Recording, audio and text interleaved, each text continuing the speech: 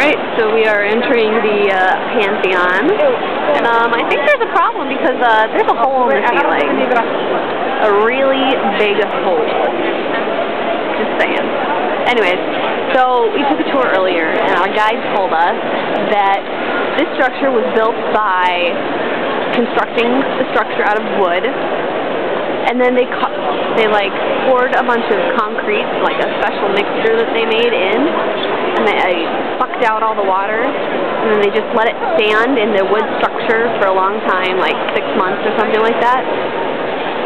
And then once it was all dry and settled and stuff, instead of just taking the wood down, they burned it. And so the whole thing was on fire, and like all the little details apparently up there, they were just, you know, they were made out of wood, and then they burned the wood, and that was what was left. So, and then they obviously put like embellishments on it and stuff, and made it look all cool, and marble pillars and stuff, but I just thought that was super neat that they made this building, and then they burned part of it down,